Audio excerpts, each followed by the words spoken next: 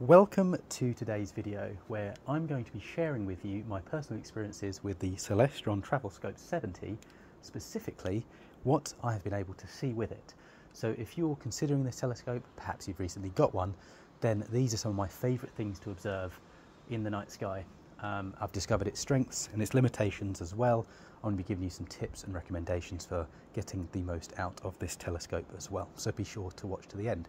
Now if you're new to the channel, I suggest subscribing and do be sure to hit the like button at any time, and if you've got any questions, comments or feedback on this particular telescope, or you're looking for more of my opinion, then drop them down below and I'll get back to you. So general thoughts, a kind of high level overview. Celestron market this telescope as being ideal for both terrestrial and astronomical observation. And to be honest, I couldn't agree more with that statement. This is a telescope that is great for both those use cases. However, just a little bit of a caveat, there are much more powerful telescopes out there. Now chances are you already know that already, but if you're looking for a combi telescope, then this one is very, very good for that. And being a travel scope, it's very versatile, quick setup as well, so just consider that. So the diagonal itself uses a correct image prism, and that allows you to see the image as you would with your naked eyes, so that's very, very important to consider. The view is actually quite good, just don't, as I've kind of previously mentioned, expect your views to rival the kind of fine or more expensive refractor telescopes. In terms of the eyepieces, I'm going to get them out of my pocket now. There's two that come with the telescope. There is a 10mm, as you can see on the right hand side, and a 20mm as well. Now these aren't the finest in quality, but they are usable and they will give you a good view of objects in the night sky. Now the 20mm gives a more expansive view and is my preferred eyepiece of the two. The 10mm gives a slightly wavy image that is a bit on the dim side. It's okay, but I really prefer the 20mm eyepiece, so I suggest that if you're getting the telescope that you spend most of your time using this one. So what have I been able to see? The first thing, number one, and perhaps the best thing to look at, is the moon. That probably comes as no surprise. It is undoubtedly my favourite to observe. Now this telescope handles lunar observation quite well with both of the eyepieces. The resulting views are fairly sharp and detailed, offering a good look at the moon's surface. There's a bit of false colour, but it's not enough to detract from the overall experience of observing the moon. The second thing I like to observe with this telescope is Venus, and it appears much clearer when the light is reduced. Otherwise, you perhaps will see Venus bordered by green and purple fringes, just bear that in mind. Using the 10mm eyepiece, Venus resembles a small luminous crescent. So number 3 and 4 is Saturn and Jupiter. Now these, you can get some great views of Saturn and Jupiter, particularly through the 20mm eyepiece. Through this eyepiece, Saturn appears as a tiny disk intersected by a line representing its rings. Switching to the 10mm eyepiece for higher magnification enhances the view significantly. Jupiter is impressive with either eyepiece, revealing its 4 large moons, and you can actually see them relatively clearly, but they are still quite distant. With the 10mm eyepiece, you might even catch a glimpse of some of Jupiter's bands as well. Now, a couple of limitations and recommendations here. I would actually recommend that you invest in decent Plottle eyepieces and a Barlow lens. One important caveat is that I found going beyond 80 times magnification didn't yield better viewing results, so just bear that in mind. Consider that this is a cost-effective telescope, and these eyepieces, if you're not looking to invest in a higher quality scope long term, it may not be worth it, so just bear that in mind. Now, number 5, I love observing galaxies. So I'm in the Northern Hemisphere, you might tell by my accent, I'm in the UK, and the Milky Way is front and centre to the south each night. Sorry about the wind everyone, hopefully you can still hear. Point the 70mm scope at the Milky Way and you can just cruise from top to bottom, and you'll see tons of clusters, which I'm going to discuss more shortly. You'll see various nebula once your eyes are dark adapted. So, number 6, open star clusters. This telescope excels when it comes to open star clusters. With the 20mm eyepiece, you get a wide, luminous and crisp view of the starry sky, as I've kind of previously mentioned. So for example, I've observed NGC 6231, which appeared as a radiant cluster resembling a scattering of diamonds, along with other clusters such as M7 and M6.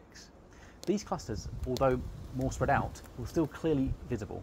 However, the 10mm eyepiece fell short in this regard, offering a dimmer and less impressive view, probably not to be expected. When it comes to globular clusters and galaxies, this telescope does find it challenging. Bear that in mind, that is a limitation.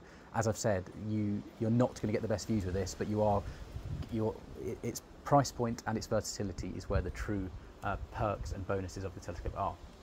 So, I have actually been able to observe the double clusters in Perseus, M13 in Hercules and the Pleiades, all of which you can benefit from the wide field of view of the travel scope itself. Now, number 7 are double stars. So these are another highlight with this telescope, particularly again using the 20mm eyepiece. So the contrasting yellow and blue stars of Albireo were vivid and well defined, even against a backdrop of light pollution. The famous double-double in Lyra also presented a clear view, though the telescope's magnification limits made it difficult to discern extremely close double stars, so just bear that in mind.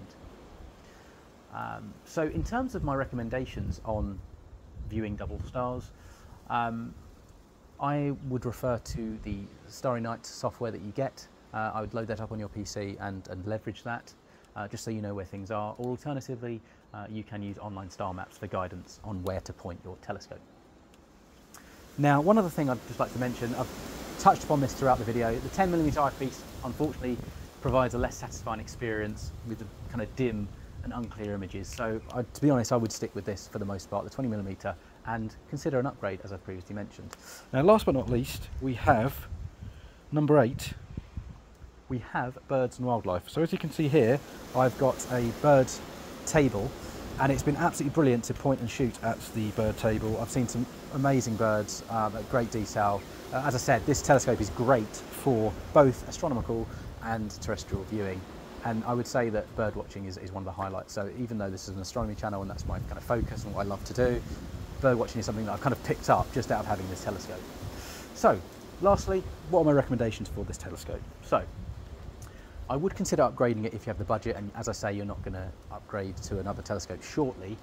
In terms of optical improvements, you could consider replacing the original 45-degree correct image diagonal with a more effective 90-degree mirror diagonal. You could do that. You could swap the finder here with a red dot finder. That can make a significant difference. I've mentioned the eyepieces, so you could upgrade to Plössl eyepieces. You could also consider a Barlow lens. A 2x Barlow lens is recommended, and that's what I see many other astronomers kind of referencing and mentioning as well, particularly on many forums, so I just kind of mention that. And while the tripod is sturdy enough, you could consider going for something more robust if you have a lot of wind, like I've kind of showed you in this video. Sometimes having a sturdier tripod, or depending on where you're looking to view, may be useful. So ultimately, this is the Celestron 70mm travel scope. I've seen some great things with it, considering its limitations of optical specification.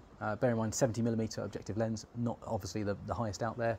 Its magnification isn't the highest out there either, but for its weight, its size, and its price point, it does give you some great views. It's not without its challenges, but it is budget friendly, so you have to consider that. We can't compare this to much more expensive telescopes. It's not meant to rival them.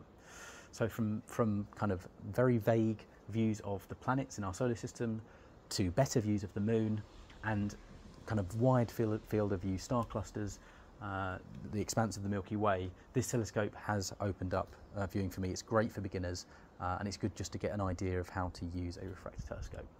So I hope my experiences inspire you to explore the night sky with your Travel Scope 70. Perhaps you want to get one now off the back of this video. And as I said earlier, any questions, comments, feedback, drop them down below.